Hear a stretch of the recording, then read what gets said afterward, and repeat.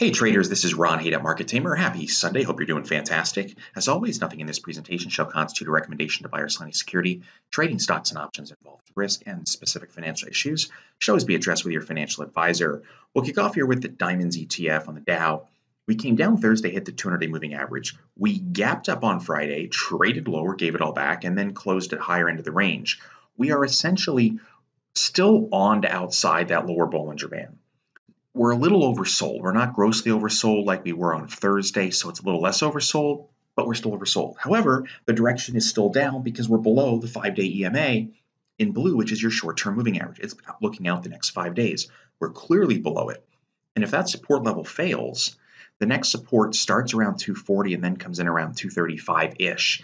So there's still some serious downside targets that can come into play. Right now in aftermarket, the futures have been all over the place, mainly to the downside, but we'll see how Monday trades. And if we end up getting below the purple line, that is going to be a bad sign for the bulls and a good sign for the bears.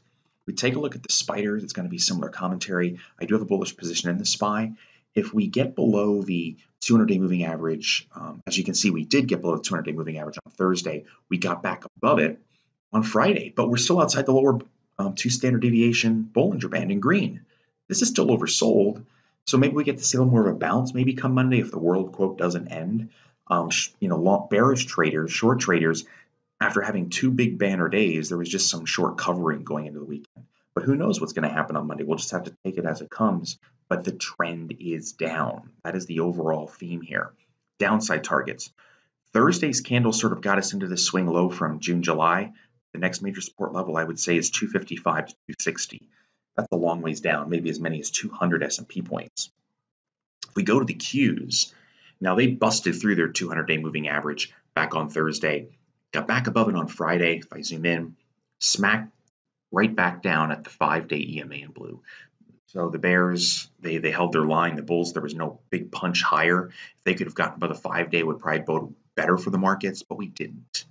We are back inside the Bollinger Bands, meaning oversold conditions gone. Meaning there's no more short-term bounce to be that oversold condition. We're teetering on the Bollinger Band on the diamonds and the spiders, not on the Qs, meaning it could just roll right back over before it gets oversold again. The next major support for the Qs, pretty much down in the 155 area. That is a long way down. Now, the IWM and the MDY on the dailies, they have been performing the worst. The IWM already has 2 full days going into Friday below its 200-day. Friday's action was basically unchanged at the end of the day, and the target's down around 147. On the daily charts, the MDY, not that far away, maybe 5, 6, 7 points away from support. But if I change this to a 2-year weekly, on the majors. Now, every candle represents 1 week of time. Crack that 50 period like a hot knife through butter. There is some support around 330 on the weeklies. If we go to the IWM, the small caps, their support ballpark 150, 145. They're getting closer, but they've performed the worst. How about the Qs? T-boned right off that 50 period moving average. That's a good sign. If that falls, then you come back into this area, mid 150s. This is on the weeklies. But the blue line has not crossed through the red line on the Qs yet. Let me zoom in. When that happens, that is a sell signal on the weeklies. We haven't had a sell signal on the weeklies in over a year on the Qs. So this is going to be noteworthy coming into this week. We have earnings season also coming in this week. And if I just pop up the calendar, you can see the 19th. That's also monthly expiration. So there'll be a lot of fireworks coming up here. See how the market does. The spiders T-boned off the 50 period moving average. Again, on the weeklies, their support's down in the mid to upper 250s. And then the diamonds closed below the red, which is the 20 period, but still above the 50 period. And again, it's been that way for a while. Support on the weeklies, 230s, mid to upper. Again, overall this week, bears have the edge. We are not oversold in the weeklies. We were only oversold in the dailies and just by a little bit. So caution is still warranted.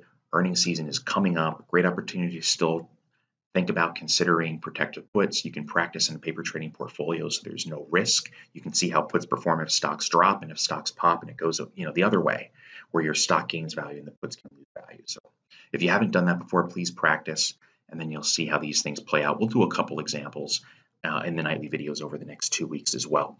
I get a question on, what is often a good amount of time for protective puts. I'm not a licensed financial advisor. I can't tell you what to do. What I would consider doing is getting a paper trading account. Think about 45 to 90-day long puts right near where the stock is trading as practice. Then you can, if the stock's at 100, a $100 long put is considered at the money right where the stock is trading. If you want to go a little in the money, the stock's at 100, think about maybe a 110 long put. It's going to have a higher delta. So the put's going to gain value faster as the stock drops, but you're going to pay more. Then if the stock goes higher, the put loses more value. What I would suggest doing is actually do it 3 ways. Buy a put below where the stock is trading, at where the stock is trading, and above where the stock is trading. And then when the stocks move, you can see how each put option will change its value, and then maybe you can find one that you might like best. All right, so I'll be back with you in tomorrow's video. Wish you guys a fantastic rest of the day, and I think we're going to see some more fireworks this week. Take care.